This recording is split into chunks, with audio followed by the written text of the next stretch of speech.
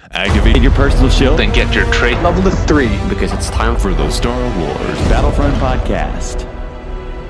With Battlefront 2 right around the corner, there is still time to speculate about heroes we want. I'm Sam from the Star Wars Battlefront podcast, going over 5 heroes we would like to see in Battlefront 2. Without further ado, let's get started. All wings, let's give them everything we've got! Number 5, Ahsoka Tano. I was kind of hesitant about this possibility of them adding Ahsoka, and it didn't even cross my mind until EA Play that she was an option. It was when I was talking to Dennis Brandwall when it struck me. He asked me what hero/villain I would like to see. When I gave my answer, he said, why not Ahsoka? Then my mind opened to all the possibilities of the Clone Wars TV show, and Ahsoka is definitely one of the foremost characters. She would be a strong addition to the cast, and in the seasons we want in Battlefront 2 video, I speculated a season which she could be in. Ahsoka is a strong Jedi/Padawan in both Rebels and Clone Wars, and I think she would make a great addition to the game. Number 4, Poe Dameron. Okay, we know he will be in the game as a ship, which I think confirms him in the game. But nothing is in the game until one of the devs/producers/creators say they are. I know he would be a good addition just for the fact that sequel trilogy needs to have a good amount of content. His abilities could be focused on the skies with maybe calling in strafe runs. Only time will tell.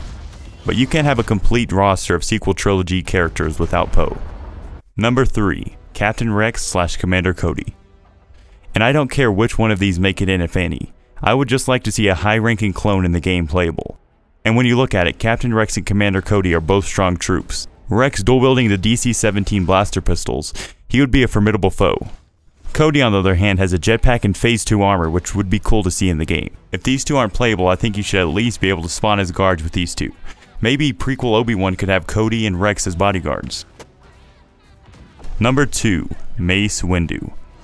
Mace Windu is a fan favorite and would be a nice addition to the game. Not only would he be another lightsaber wielder which the game needs, he would also, in general, be a solid hero for the prequel era. I know they will have a lot of prequel era content, not just because it is so requested, but as well as the amount of the heroes available. So much possibility.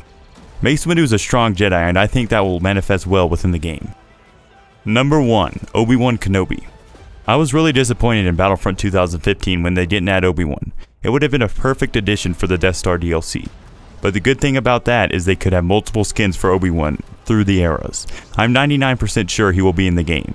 If they don't, so many fans will not only be dissatisfied, but also mildly angry. Kenobi could have so many different abilities, and he is such an iconic hero. I would love to see him in the game. Do you agree with this list? If not, type in the comments who you would like to see. Thanks for watching, and if you like this video, we have more. And if more isn't enough, you can listen to our podcast, which is on SoundCloud, Stitcher, Google Play, iTunes, and even on this channel. Well anyways, may the Force be with you.